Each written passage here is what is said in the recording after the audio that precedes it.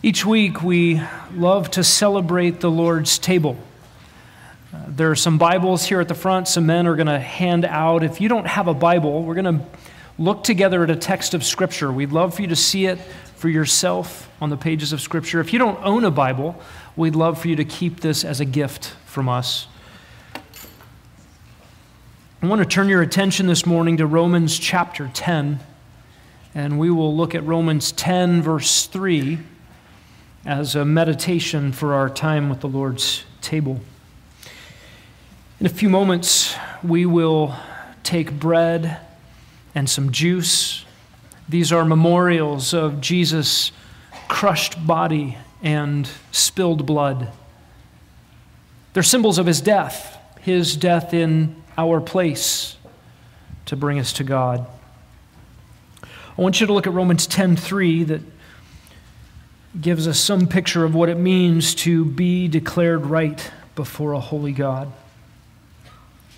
Paul the Apostle writes, "For not knowing about God's righteousness and seeking to establish their own, they did not subject themselves to the righteousness of God."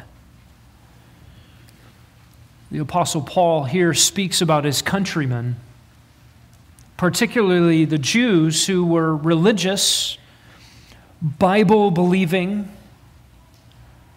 very familiar with traditions and history and scriptures, and yet they fell victim to the classic deception, the deception of the human heart, that you have what it takes to please God.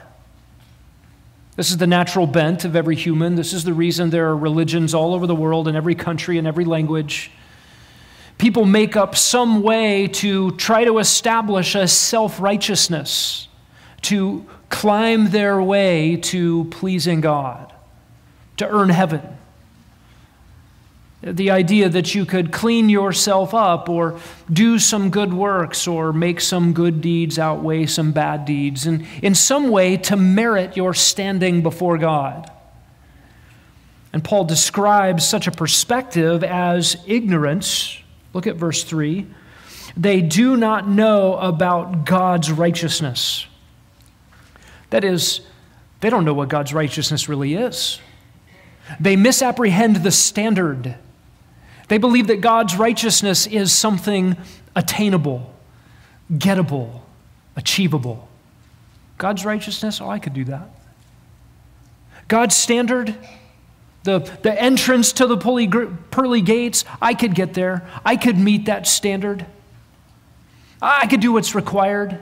I mean, I'm not as bad as the next guy. Paul says they do not know God's righteousness.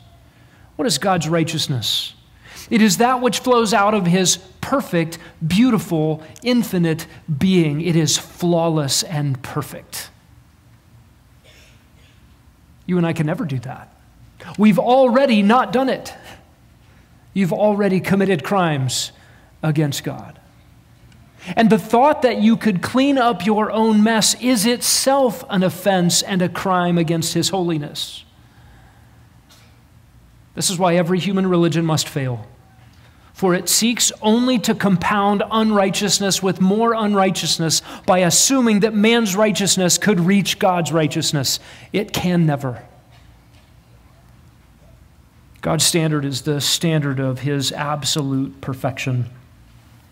And notice, not knowing about God's righteousness and seeking to establish their own. What did Paul's countrymen do? They thought by keeping rules, by keeping conformity to human traditions, by meeting the standards they'd set for themselves, they could merit God's love. They could merit God's favor. They could merit entrance into heaven. And notice verse 3 finishes with this sentence. They did not subject themselves to the righteousness of God. What does it mean to subject yourself to the righteousness of God? It means to put yourself under the righteousness that God himself provides, the only kind of righteousness that can meet his standard of righteousness, God's righteousness is the standard of perfect rightness all the time, never any wrongness. And Paul opens this letter in Romans 1:16 with this stark statement. In the gospel is the righteousness of God for everyone who believes. Here's the deal. God has an absolute standard you and I can never meet.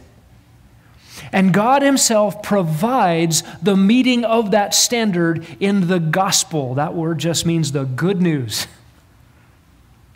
The good news that Jesus Christ, the righteous, came to the earth and died on a cross as a substitute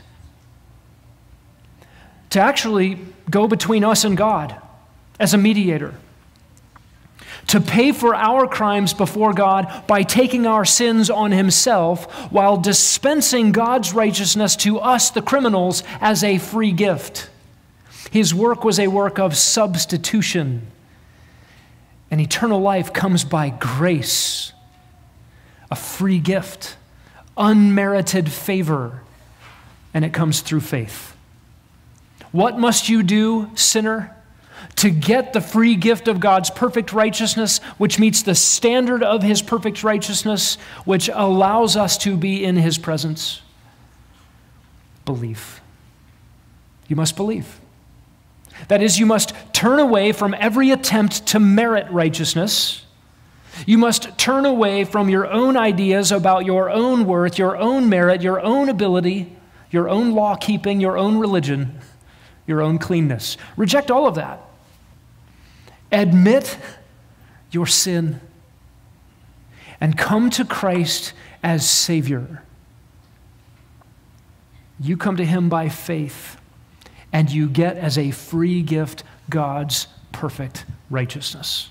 The only thing that could qualify you to meet his standard, to be in his presence. That is what we remember when we take communion. This bread and this juice, it's not magical. It doesn't do anything to give you grace. It's not some mechanical religious procedure. It's a tangible physical reminder that Jesus died in the place of sinners to bring us to God. And Jesus himself said, "Do this in remembrance of me." The men are going to pass out those elements, the bread and the juice. You guys can come forward at this time and distribute those. Take those, hold those carefully. We're going to take the bread and the cup together. As you're holding those, you need to be mindful of a couple of things. There will be an awkward silence. That silence is designed for you to think about Christ. Communion is only for believers. You don't have to be a member here, but you have to be a member of Christ. You have to belong to him in order to partake this without taking judgment unto yourself. And so Paul says in 1 Corinthians 11, each is to examine himself, to look inward, to look at your own heart, test yourself to see if you're in the faith. It also means, believers, that you would examine your own heart for sins that you have not confessed, to bring these before the Lord, to confess them to him, and to rejoice in the forgiveness that has been purchased for you by the blood of Christ. So take a few moments and pray. Take a few moments and remember what Christ has done. And then when those are distributed, we'll take them together.